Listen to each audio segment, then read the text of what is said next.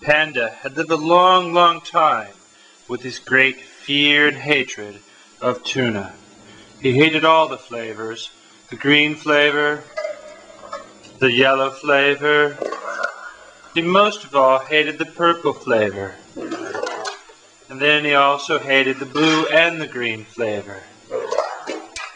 Panda had also lived a long, long time in really, really hating all vitamins.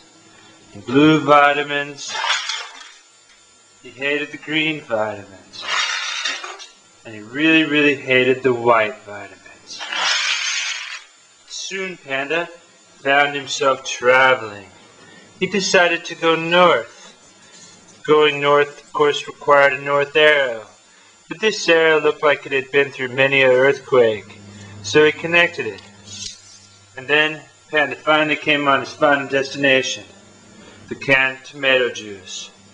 Panda soon discovered that he was no longer angry at the tomato juice, so instead he gave it a gigantic hug. Soon, Panda and the tomato juice were married, but when they tried to make love, the panda died, and so did the tomato juice.